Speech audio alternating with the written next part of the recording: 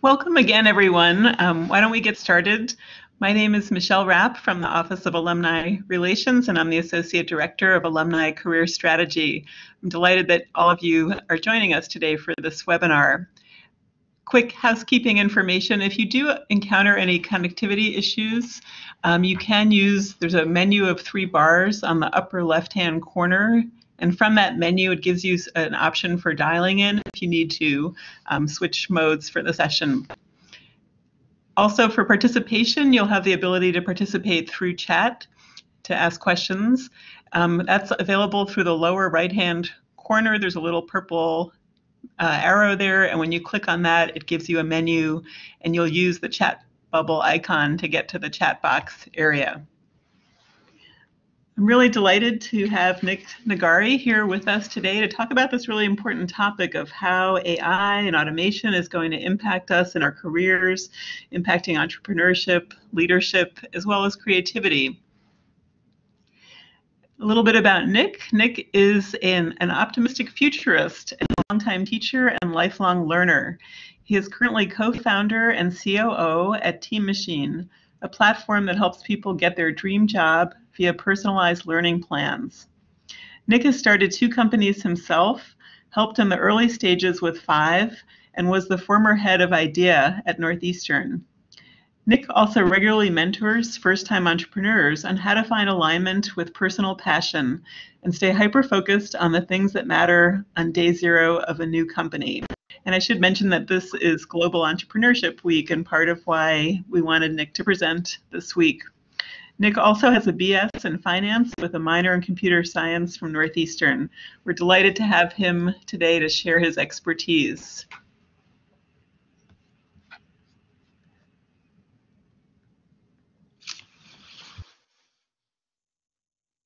It's all yours. Great. Can everyone see me? Can you see me okay, Michelle? Yes. Great. Hi, everyone. My name is Nick. It's really a pleasure to be here today. Talking about entrepreneurship and AI are some of my absolute favorite topics. So it's a real pleasure to get to share my thinking and perspective. So I'm going to go through some slides. I'd also love to see some interaction in the chat. Michelle's going to help me out with that. So if someone could just test right now to see if the chat is working, or if anyone wants to say something in chat, let's just kind of get the ball rolling there. I'd love to make this as interactive as possible. So you could type your name, or you could type maybe something you're interested to learn about today, or what drew you into this particular webinar, and then we'll get started.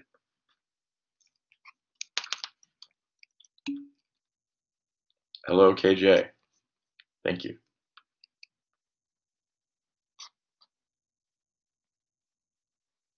I'll have a prompt for everyone to share things that they might want to learn from me once I share a little bit more about myself, so we can use that if you're feeling inclined to that in the chat as well. So I'm going to share my screen here to get started.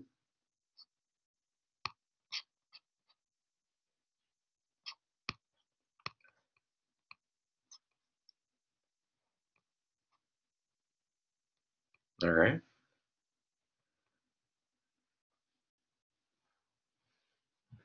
And Michelle, can you see that okay?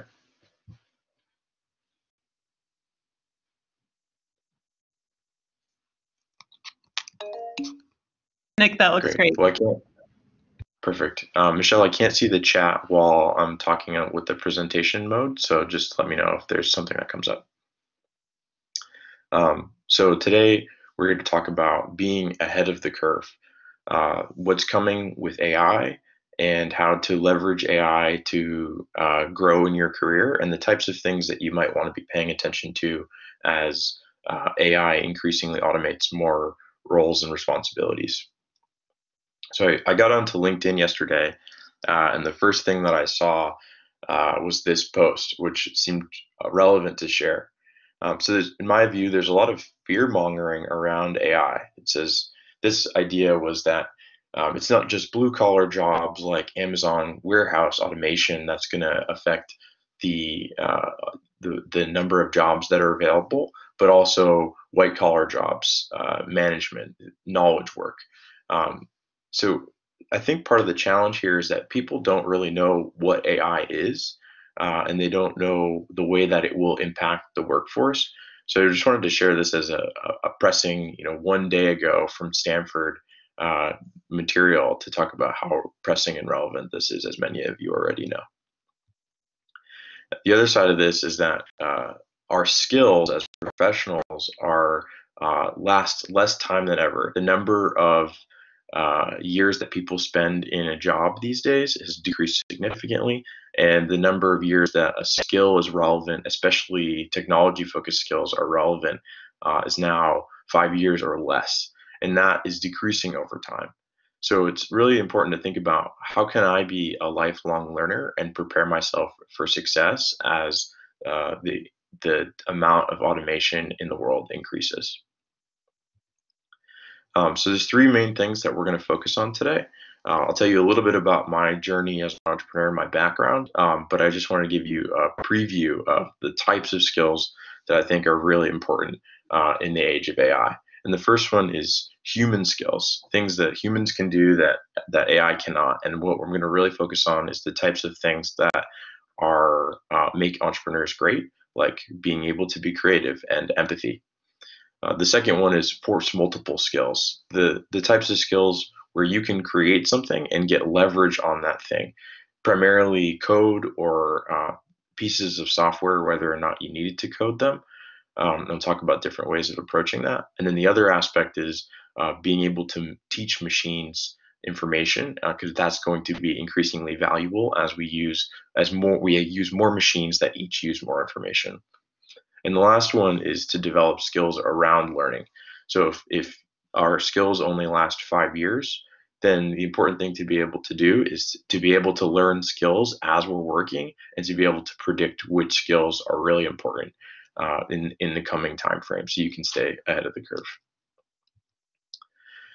So about me, the types of things that you could learn from me come from my experiences so far. So right now, as Michelle said, I'm the co-founder and COO of an AI startup called Team Machine.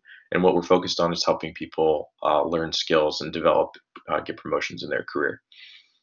This is the second company I've started, and I've worked on 5, which I'll tell you about in a second. I was also the CEO of Idea at Northeastern, so really involved in the entrepreneurship ecosystem. And when I was an undergraduate, I was president of the student government. So a lot of affinity with Eastern. And as people who are involved with Northeastern, I'd be really happy to help you out with anything if you just reach out to me. My email's at the end of the presentation. Be happy to follow up. So the categories of things that you might learn from me, and what I want to ask you in a second is what you want to learn. The topics where I've kind of developed expertise are customer development in the entrepreneurship process. What should I be focused on, and how do I talk to customers in a way that I can know how to serve them best? And I think about that often as a function of empathy. How can I really sit with someone and understand what their pain is and how they live and what their world is like, so that I can serve them as best as possible. How to fail, if not fail elegantly, and the importance of failing is part of learning. My first startup failed, and that was one of the most challenging experiences that I've ever had in my life. It's something that is also one of the biggest learning experiences that I've had in my life, and oftentimes people ask me about my experiences of failure, because that's kind of a juicy, vulnerable bit, which not many people get the opportunity to talk about or hear about. And I'm happy to share about those experiences. Early stage ideation and experimentation. How do you actually go from an idea that you have and sort of test it? And then the last one is what I think I bring most to the table in a startup team and otherwise is my abilities as a leader. So how does one lead? How does one speak strategically, think strategically, and then inspire a team, form a team? That's something I've done several times now, and it's also things I'd be happy to talk about. So I'd love to use the chat a little bit here to see what is it that you might want to learn from me today, whether it's in the scope of this presentation or not. And I'd be happy to just take some questions via the chat, and then I'll also open up questions throughout and answer questions at the end.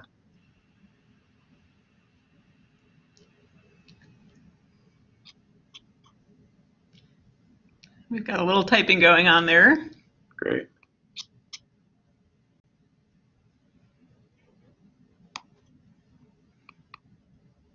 And you can access the chat from the lower right-hand purple arrow menu, and it's the bubble button.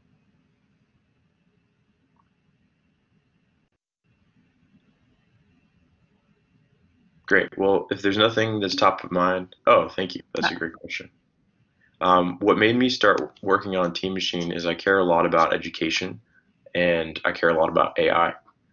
So my personal background, about 12 years ago, I saw Ray Kurzweil's video on the coming singularity, and I'm not sure that that perspective is the most important perspective to take right now in terms of the way that strong AI or AGI might come into play.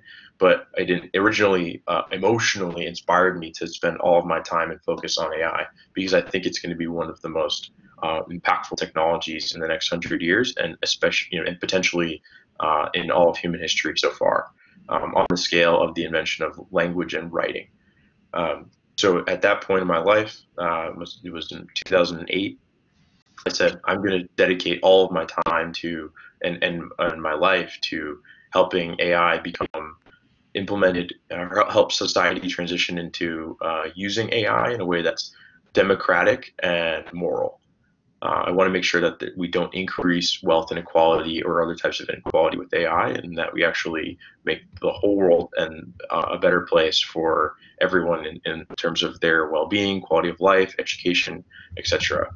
And I view the intersection of AI and education as a really great place to start, and that's why we're working on it at Team Machine.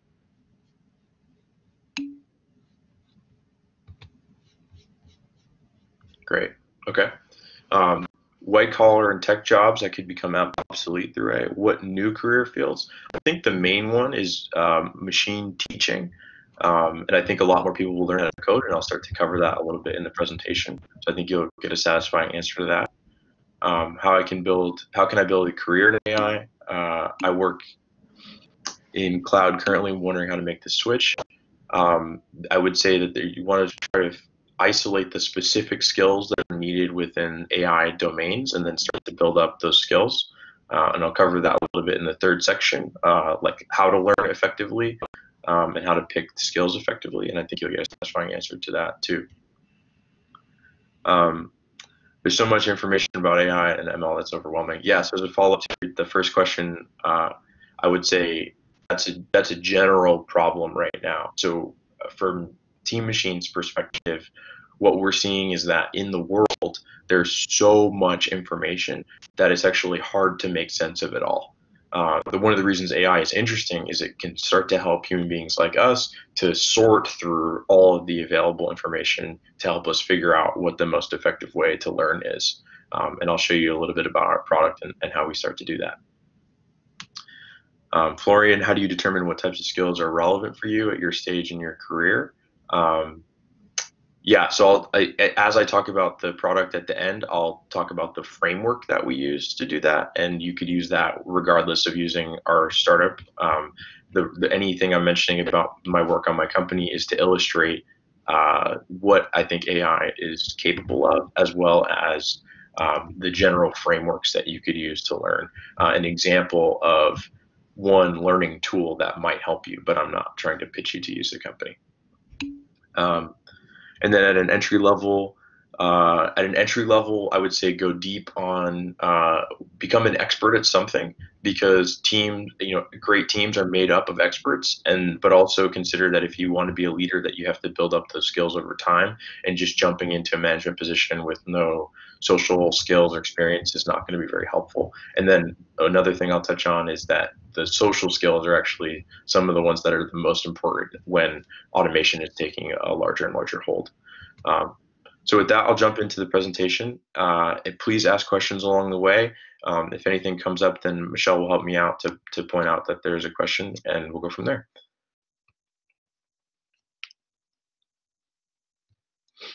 So just want to give you a little bit of a highlight of kind of how I got here, given that it's Global Entrepreneurship Week.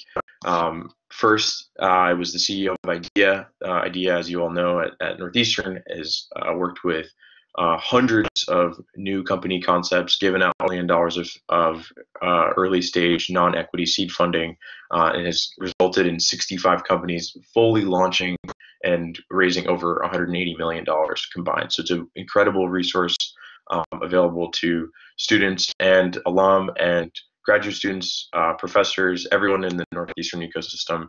So I highly recommend using that.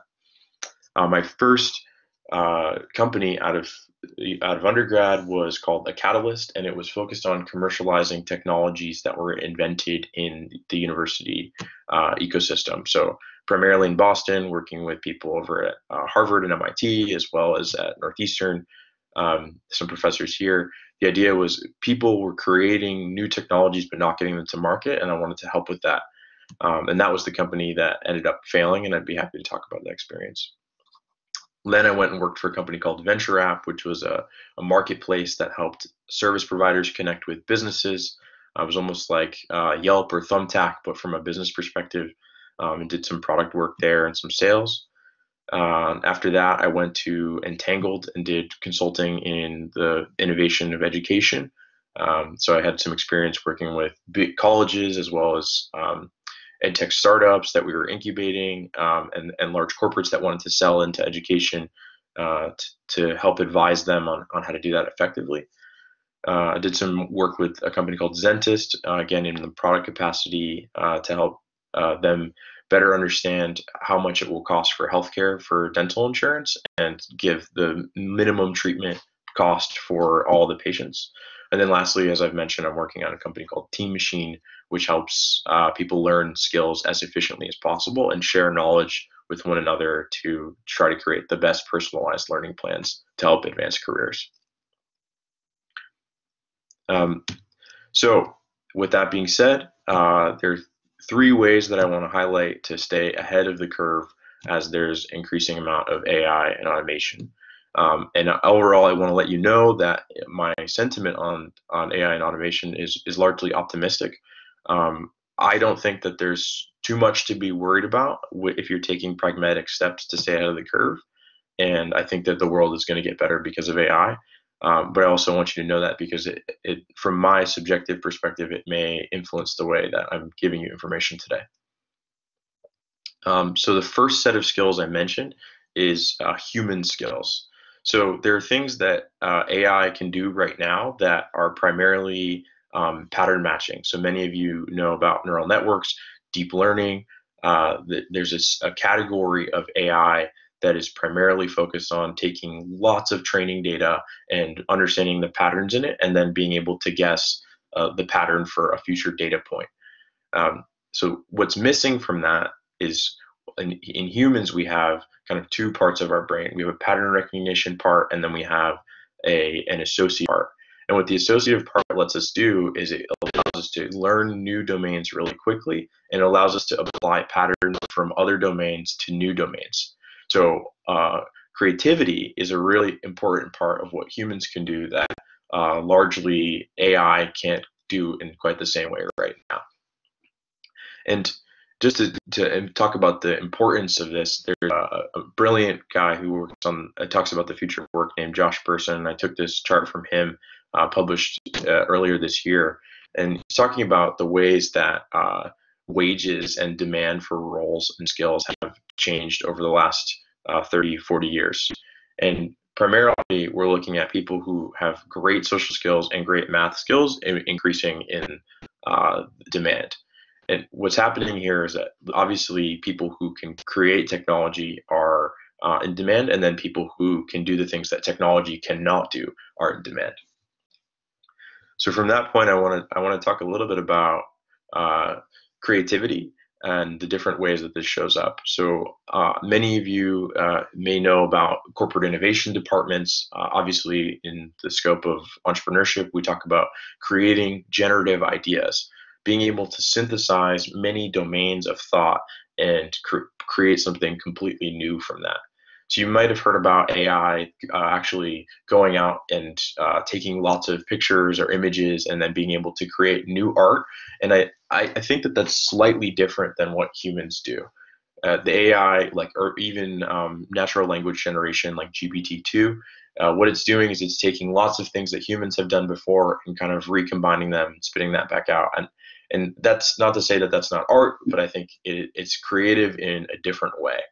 And to practice and hone your own creativity is a really important part of staying ahead of the curve.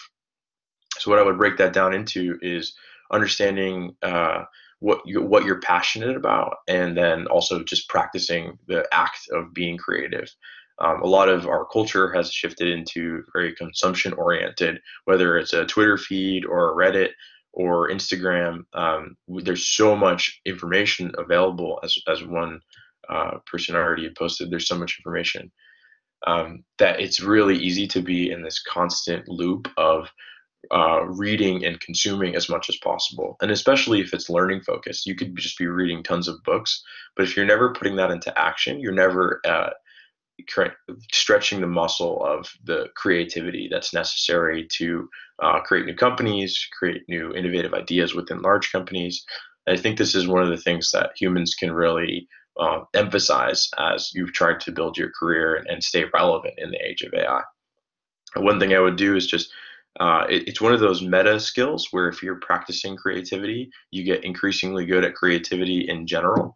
So you can just be creative in dance, you can be creative in making music, you could be creative in just brainstorming, generating ideas, writing, and all of those creative outlets will help to build creative muscle over time.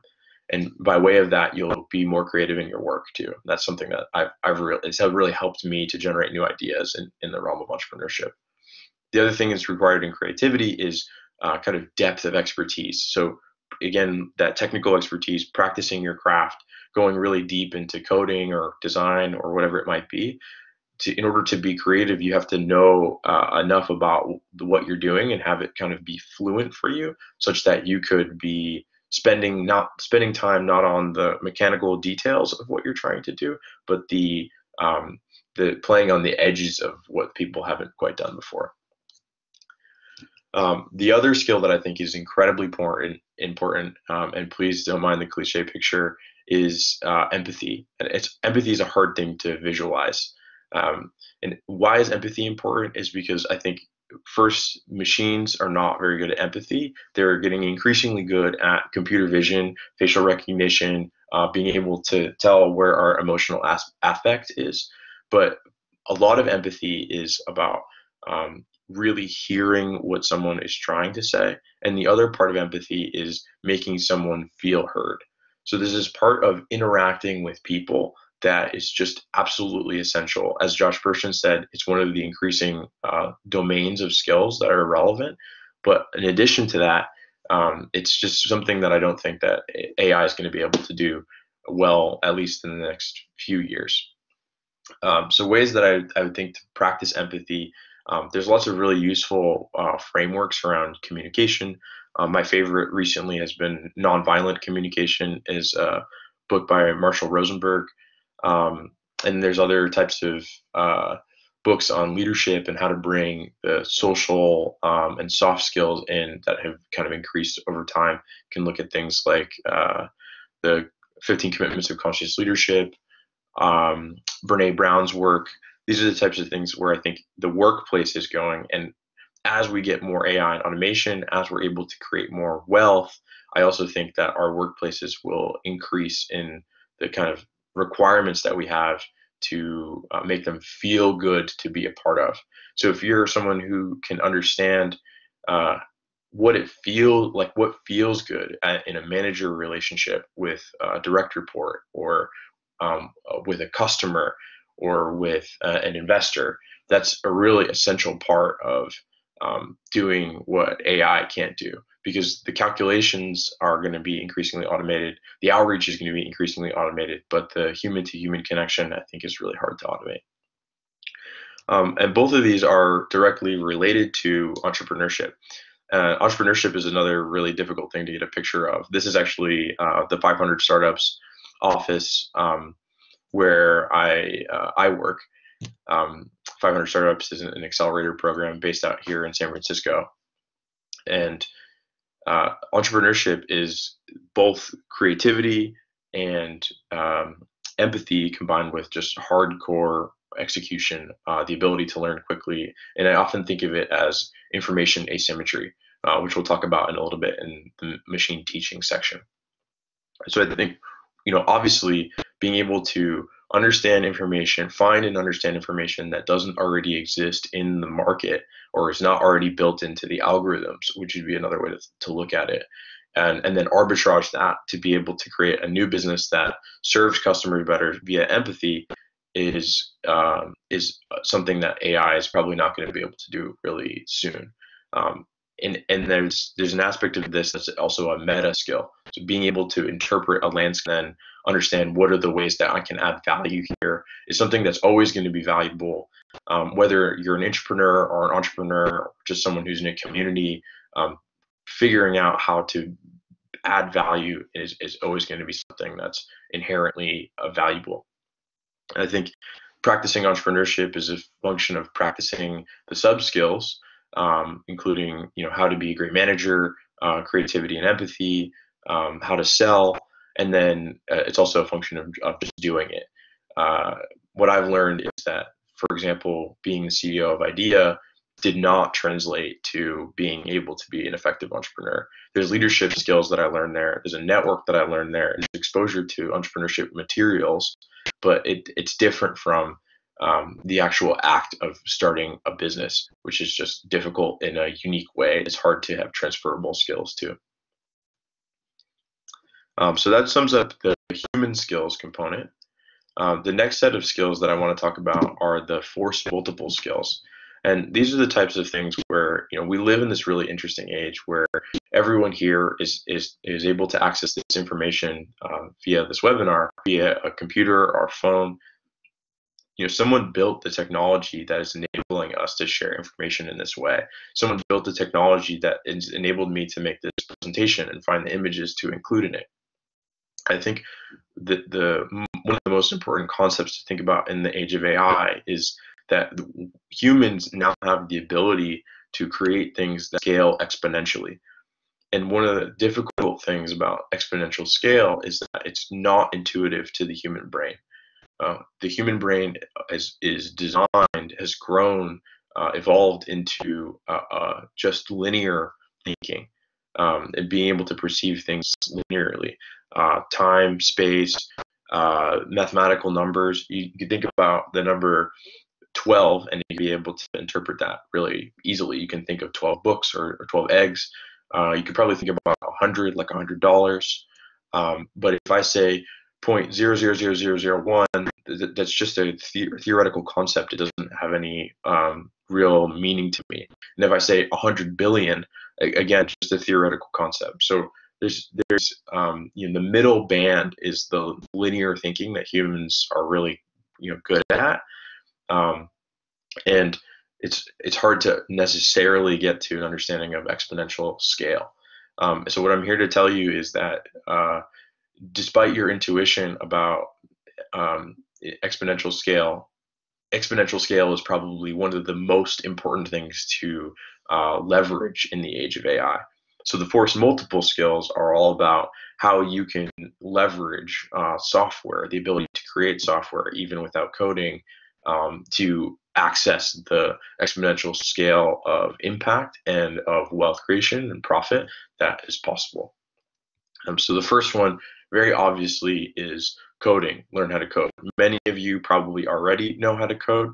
I would say that there's investment in understanding how to code is almost always a good use of time. At the very minimum, general aptitude for understanding coding allows you to work with people who code. That's originally why I studied computer science at Northeastern. Was very, very early on wanted to make video games, and I wanted to understand how do developers think and how much time does it take to develop something with nuance so that I can have good conversations from a management and leadership perspective. But what it evolved into is coding allows me to create small scripts, contribute on a small basis on something that's used hundreds or thousands of times, saving myself time personally and impacting many users. So I think, hands down, a great great way to build toward a capacity to leverage exponential scale. And there's tons of resources for this. They're getting easier over time. There's 50 boot camps, hundreds of online classes. It can be challenging to get into, but I'd definitely recommend it if it's something that you're thinking about. The alternative to this is what's happening right now, hearing a ton about in Silicon Valley, is the no-code movement. This is on fire. There's about hundreds of millions of dollars that have been invested in the last 6 months or so into companies like Webflow, Thunkable. These are companies that are allowing people to build prototypes, full prototypes that can ship to an iPhone or Android without code. And what's shifted in the last couple of months is that these tools have gotten good enough and the ecosystem has become robust enough that people can create full-on apps without requiring engineering development time. So if you're not someone who can code and you don't want to learn how to code, then this is a really great way to access that exponential scale, even if without those necessary skills. And then even if you do code, these are tools that you can use to get prototypes out the door really quickly before going and building a full production-ready coding environment. The other thing is that within teams, if you're someone who codes, there's a really great opportunity here to have other people on your team or other people on related teams use these types of no-code prototyping tools to build tools without asking you for your engineering time or your team's engineering time. And a lot of the kind of Silicon Valley zeitgeist communication right now is also that increasingly, it's more democratized than ever for people to build these large-scale tools and businesses. And that to me is really interesting in terms of my mission to help the world become more democratized in leveraging AI and the silicon substrate. I would say Webflow is a great tool to look at in terms of website building, and I'm happy to kind of make some recommendations on other tools that might be interesting. On the back end, Airtable has now become so robust that it's being used as a database, like a proxy database for a lot of these types of tools. And then you have the connection tools like IFT and Zapier that allow you to actually create like really easy to run scripts that will get code from one place to another and actually send it all around to make something meaningfully useful. And then the last thing that I want to talk about is machine teaching.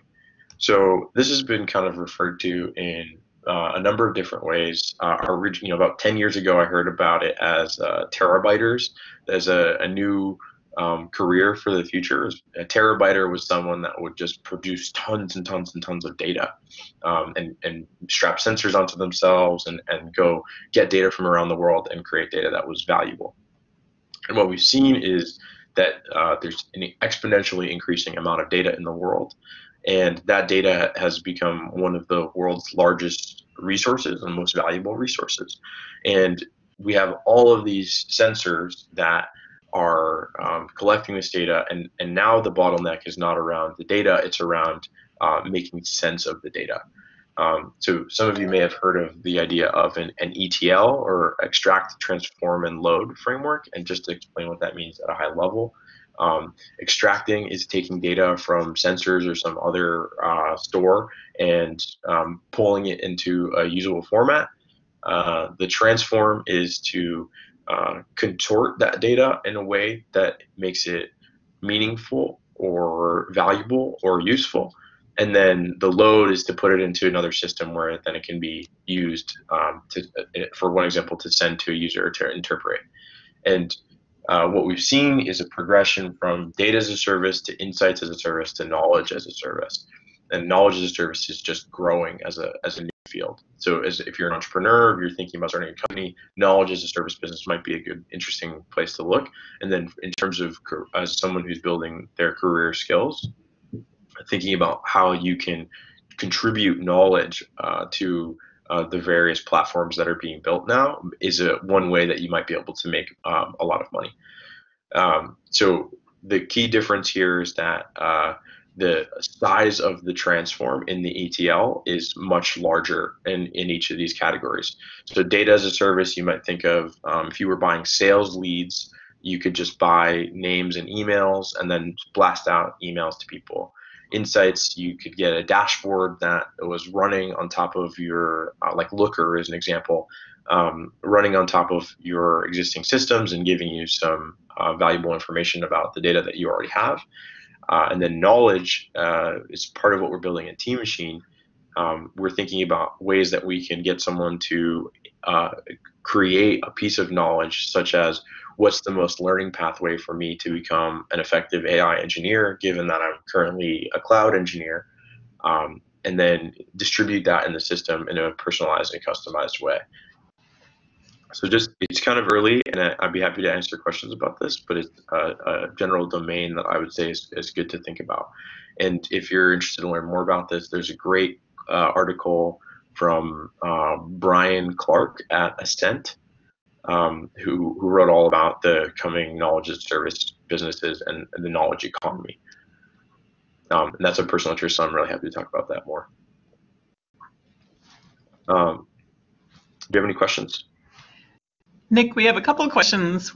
One is, Great. do you see a big difference in terms of learning to code to, one, be able to create apps, and two, access post-process data to increase the level of quality of your analytics?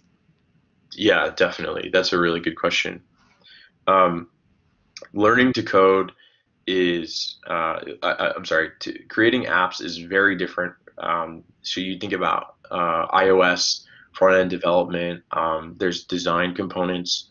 The fundamental skills to like code in React are kind of like manipulating the interface, and then the processing data is more like in the data science category. I would say it's closer to, you could kind of think of it almost like front-end engineering versus back-end engineering. And I would say that they're pretty largely different.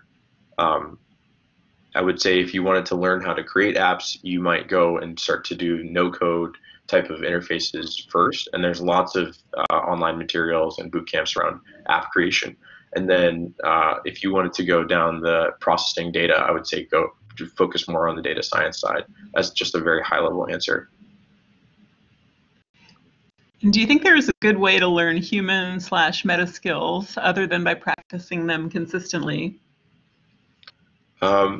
So there's this concept of deliberate practice, which is different than just practicing in general. And the difference is that deliberate practice is taking something that you have a difficult time with and doing that to expand like what is your growth edge.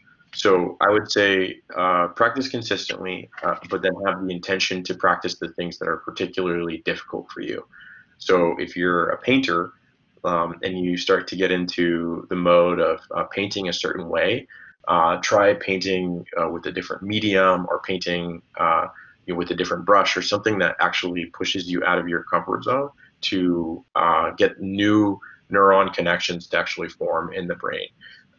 And that formation process, I think, is what helps on the meta level to develop more creativity over time, for example. So that would be the main thing. Just practice a lot, and then spend a dedicated amount of time in deliberate practice. Great, thank you.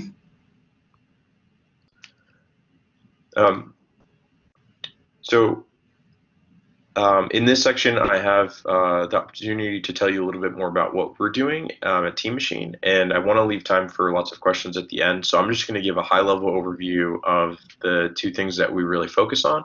And then if there's not enough questions, then I can show you kind of a demo of more about how our product works as one example of a learning tool. And if not, then I'll just jump more into, I'll just answer the questions. So learning skills, the emphasis I want to put here in terms of being ahead of the curve is, the first thing is being able to identify which skills are going to be valuable in the marketplace. The second thing is being able to learn very efficiently. So figuring out how to actually learn something, develop a good pathway through the learning materials, sourcing all the learning materials that are available and figuring out which ones are useful to you, and then actually being able to apply yourself to learn more efficiently over time, which, like creativity and empathy, is a muscle that you can build. And then the last one is the ability to use tools from around the web to leverage your ability to do these types of things. So the first one, when we're evaluating people who've used our platform to learn, one of the things that we can bubble up to a recruiter or hiring manager, or someone who actually wants to hire a learner that's been using Team Machine, is what we call their meta learning skills. And there's 4 that we look at. Learning trajectory has to do with their ability to, like, how much they've learned consistently over time. So it says not only that this person has these skills, but how long did it actually take to get them. And what it allows someone to do is make a prediction on how much they're going to learn in the future. So if I hire this woman, Angelica, who has an 8.7 learning trajectory, maybe she has the skills that I need for her to come in as a software engineer right now. But what I'm really excited about is that she's got this incredible trajectory toward learning really quickly in our organization, being able to navigate through lots of learning materials and figure out how to get to the next step. So she's going to be increasingly valuable to me as an employee of my organization. The second one we look at here is learning grit. So what is the difficulty of the learning materials that this person is taking on relative to their current skill level, and how successfully are they able to bridge that gap?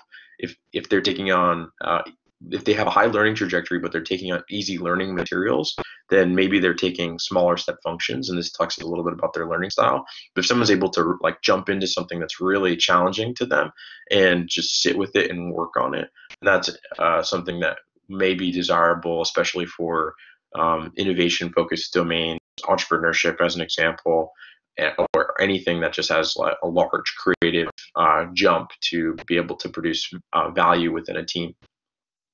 The third one is learning efficiency. So how frequently are they coming in and consistently actually completing the learning materials that they're given? And then the last one, learning challenge, is kind of like the base, the numerator of grit. So how much learning challenge are they actually taking on, regardless of their ability to complete it? And that's a question of like how motivated are they to learn? And these are the basically categories of things. And learning grit is a little bit related to the deliberate practice piece, and same with learning challenge. This is an important thing because these are the ways that we look at what makes someone good at learning. So if you wanted to develop mastery over the meta skill of learning in general, these are the types of things I would suggest that you focus on. And as I mentioned, understanding how you learn best is really part of learning, especially outside of the programmatic approach, where in an undergraduate program or a graduate program, you're given a very specific set of curricula that have been determined by either professors who developed it over time, a long time, and iterated on it, or kind of best-in-class approaches from around the nation. And you're in a workplace domain, or you're trying to do lifelong learning, there tends to be a lot less structure. So making sure that you're really capable of figuring out how you can navigate the learning materials to learn the right things and learn them in a way that's really useful for you is another thing that I would emphasize. The other thing here is the learning tools that are available. So being able to use Coursera and Udemy, as well as the boot camps, and something like Team Machine, which I think there will be an increasing number of companies that are trying to do what we're doing, leveraging personalized learning tools.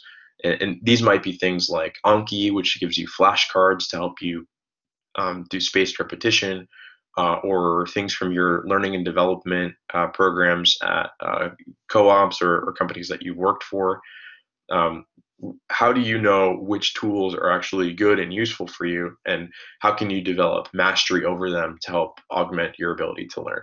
Because as the number of skills, as the half-life of skills decreases past 5 years, we're going to continuously need to be learning on the job. And how do we make sure that we're doing these things like deliberate practice and finding the right learning materials so that we can move forward efficiently?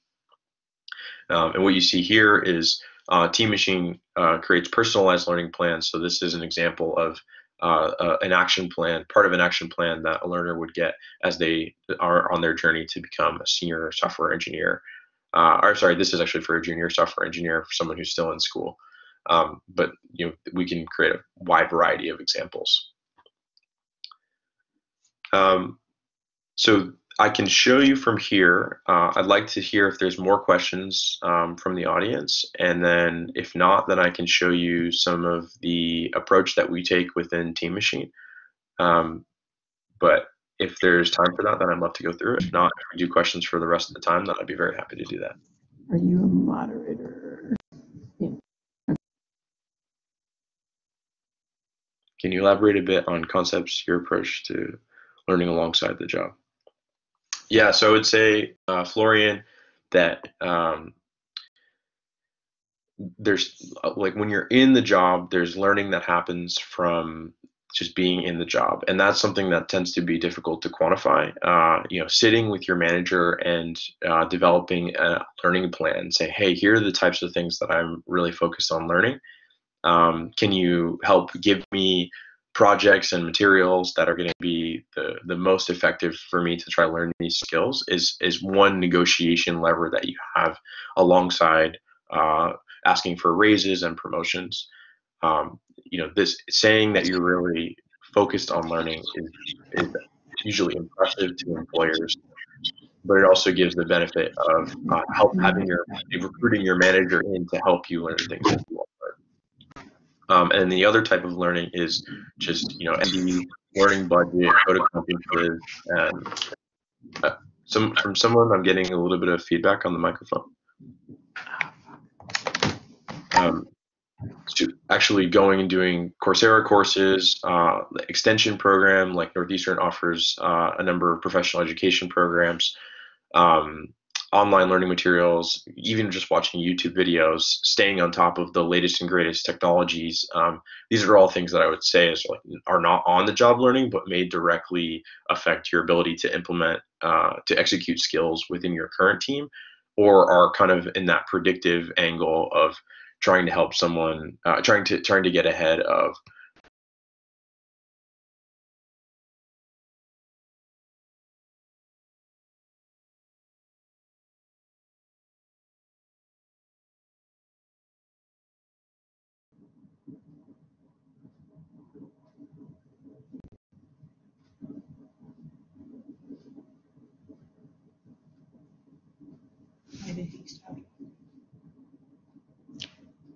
I think we may be having some technical difficulties. I apologize.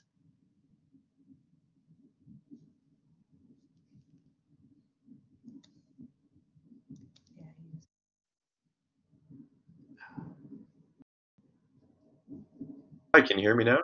Hello? Yep, Nick, you're back. That's good. Oh, sorry about that. So the last question was about do tools like Thunkable, no-code tools have the opportunity to decrease the demand of software developers? And what I'll share there is there's an anecdote. I'm not 100% sure on the attribution, but there's a quote from the turn of the 19th century. The Attorney General in 1899 said, everything that there is to be invented has already been invented. And that was before TV, that was before the internet and computers, blockchain. Like, we're on this exponential curve up, and there's so much left to be made. We're just barely scratching the surface. And the no-code tools are always going to be behind the coding tools because they're created by the coding tools. So I think what you'll start to see is that the no-code tools are increasingly used for the types of things that people want to automate when they don't know how to code.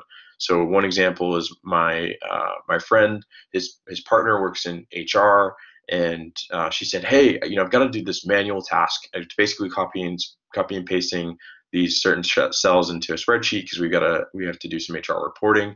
How could I automate this? And the fact that she asked that question is really interesting. But the fact that there's the possibility to use tools that are now available to her to automate those types of tasks without being an expert at engineering is what I think is really interesting. So I think over time, the number of engineering jobs will continue to increase significantly. The number of like no coding types of jobs will start to emerge and then increase, and then the number of people who use these types of tools to create automation without needing to code will increase. So the whole market, I think, is going to go up. So it's definitely still a good use of time to spend time learning how to code.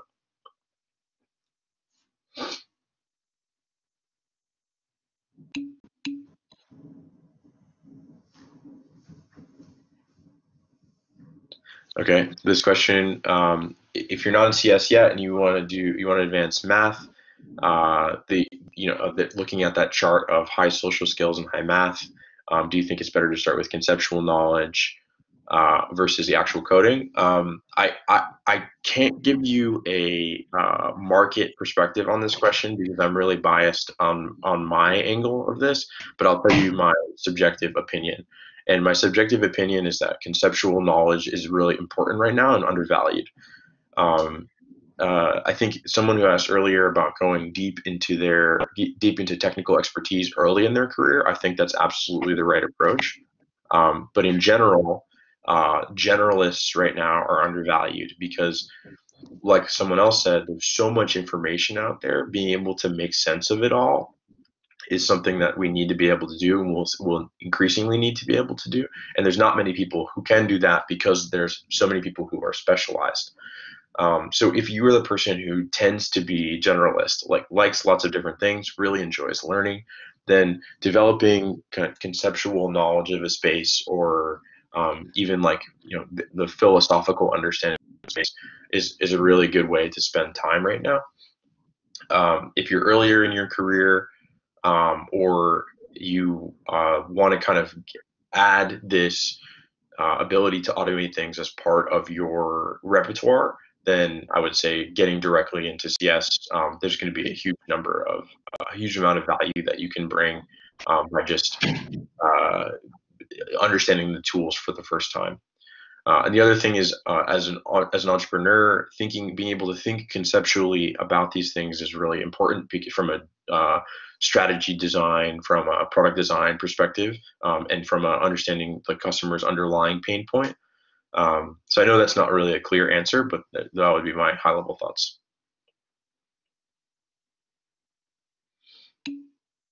Yeah, absolutely. So I guess I'll just share a little bit about the way that we think about learning in our platform, and touch on a couple high-level points before we end. So I'll share my screen again. And I'm not going to go through the whole demo. I'm just going to go really quickly through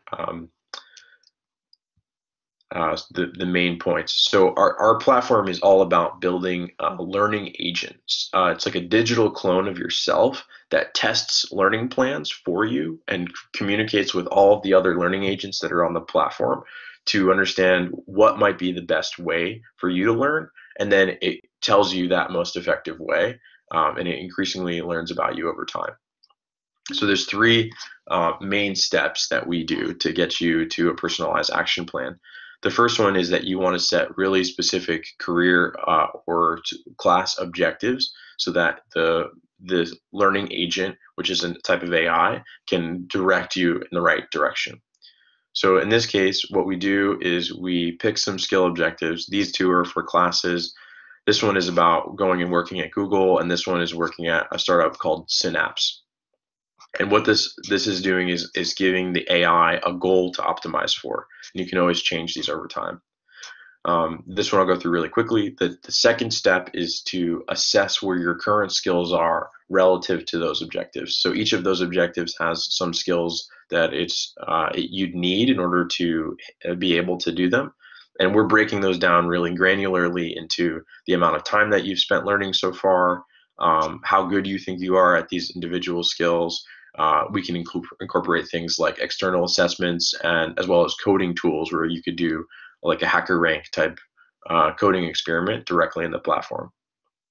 And then once you do that, you're going to see your skills represented, broken down based on that assessment and the objectives that you're trying to achieve.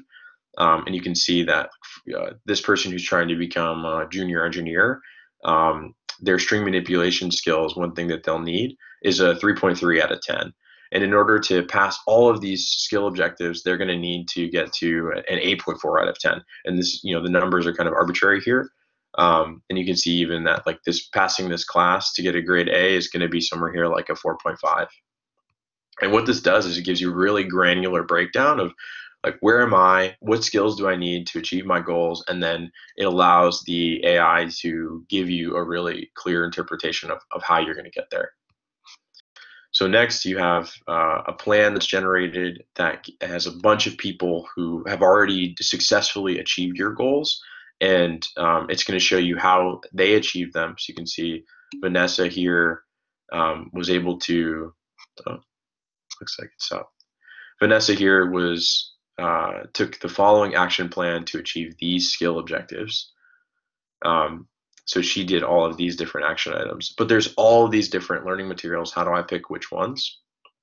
That's what Team Machine is doing, is it's looking at Vanessa and Brian and Anthony and 55 other peers, and it's looking at your specific career objectives, and then it's going to give you the personalized action plan that says, hey, for you, this is what statistically is going to be most impactful for your career. So at the high level, what we're doing here is you're setting very clear skill objectives. You're figuring out where you are today relative to those skill objectives, and you're breaking down what is actually required for this objective that you have in your career. And then you're charting a path from point A to point B. And in general, regardless of whether or not you want to use Team Machine, I would say that that's a pretty good approach to understand the most effective way to learn the skills that are important to you. Nick, we have a question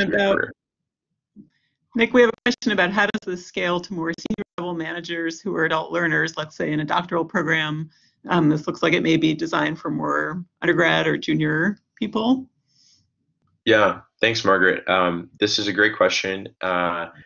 What I would say is that the material shown on this particular page is just about someone who's mapped a point A that's in a current undergraduate place to a point B that's right after school. But it applies generally to anyone who can measure an assessment context and the skills that are relevant to that job. I would say that anyone could map a career plan in this, but what we need in order for this AI to work is for someone to have input that expertise. We talked about that machine teaching portion of the skills that will be increasingly relevant. What Team Machine is asking people to do on the other side of our marketplace is to, as an expert, as an instructional designer, as an existing hiring manager or a senior level exec, say, here's what I need on my team, then have other people input, here's how I got to that skill level. So then Team Machine is just this kind of abstraction layer that navigates all of those potential knowledge items. Career pivoters, senior level who want to cross sectors. Yeah, it's another great question. The way that I would break that down is the career pivoters they have some set of skills that are already relevant, and we want to be able to understand what in that skill set is applicable to the new career that they want to do. So you might already have a 4 out of 10 necessary to move that skill from one domain to another. And let's give you the exact learning materials that are going to help bridge the gap, rather than something that is going to start you from square one, because that's not efficient. Thanks for your question. Nick, our last question is, how did you meet your co-founders? Yeah, that's a great question. I've been really lucky throughout my life, and I live in a way that's pretty serendipitous. So it was a fellow Northeastern alum had invited me, who was working at 500 Startups, had invited me to the investor demo day. I met my co-founder Jonathan because he pitched at that demo day. He was talking about video games and teams and AI, and I said, whoa, that's really interesting. And we started talking for a while. I invited him to be an advisor for my last company. So we got to kind of work together a little bit and get to know each other better. And then when my last company failed, I went and worked on ed tech, and then slowly started doing more exploration onto the thing I wanted to do next, and ended up that it was really well aligned with what Jonathan had been working on already. And since we had known each other and kind of had that working relationship, I was open to exploring with him whether or not we'd have a good collaboration. And then over about a 6-month time frame, discovered that we have symbiotic skills as well as deeply aligned passions and worldviews, and it made sense for us to work together. Wonderful. Well, Nick, this is so helpful, and I really appreciate the vast knowledge that you have in this space and how you've been able to bring it down to some components that we can really apply and think about for ourselves. And it's also interesting to hear your product and your journey as an entrepreneur and how you've practiced some of these things. And you have a good insight into what's happening and the impact that we can think about in our own careers. So I really appreciate your sharing your expertise today. This is very helpful and kind of different information for some of us. And thank you all for participating and sharing some really great questions as well. We look forward to seeing you at future webinars, and I do apologize for those that may have had some technical difficulties. Thank you so much for joining us. And again, thank you, Nick. This was really wonderful. Thank you. It was such a pleasure. Thank you for having me, and thank you all for coming. I really appreciate it.